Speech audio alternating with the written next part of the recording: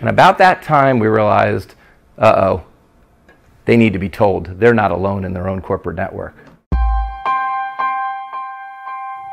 Patch and update.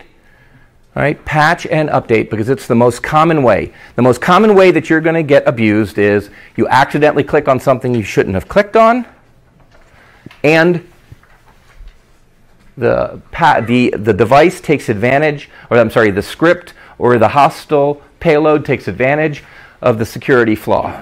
So we'll come back around to the earlier example of the cars being opened and the tools that I have. Second local company. Larger number this time. They lost about 240,000. Okay? They had a lot of money in their accounts because it turns out they had 3 companies all being run by the same ownership and bookkeeper. But this was also a more sophisticated attack. The reason we were called in was that they said their email systems were just clogging up, stopping. They could not get control, and it had been going on for a longer period of time. We came and we investigated. It wasn't our critical response team because it was an email backup kind of issue. I wish to say that that's not uncommon, but we've all experienced it. Okay? But once we got in and started digging, we realized, wait a minute, this is not random. It seems to be going after the bookkeeper, the controller, and the owner. Okay? And then as we dug a little further, we started to realize, oh, there's other things wrong here. And about that time, we realized, uh-oh, they need to be told. They're not alone in their own corporate network. Called them. It was a day too late. The money had transferred the day before, and they didn't call and tell us. They had other fish to fry. And they had also noticed it, thankfully, quickly. By that point, they had recovered again more than half of the money, but they were still exposed at that point.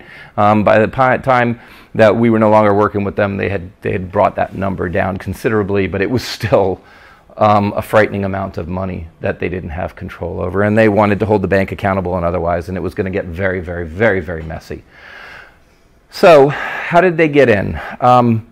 Well, this one was a planned one. This is the one that I suspect was a group of people sitting around in a boardroom, or at least with a whiteboard or otherwise.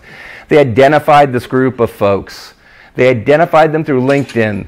They figured out who the bookkeeper was, the people who had access to the accounts that they had interest in. They specifically went after those folks. They subscribed them to lists, legitimate lists, GQ, Vogue, and on from around the world. Their spam filter did its best, but the reason they don't make their own lists up is because it's easier to get legitimate content through and overwhelm somebody than illegitimate content. And it's other people's systems, a lot less work.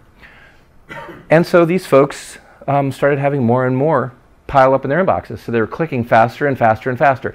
And as their guard dropped, they started slipping more and more attempts in to get them to make the error. And I don't know which one of them did, but one of them did. Okay? The second part was they weren't patching and updating. So that which got slipped in was able to take hold. And we ended up with the scenario that they got into.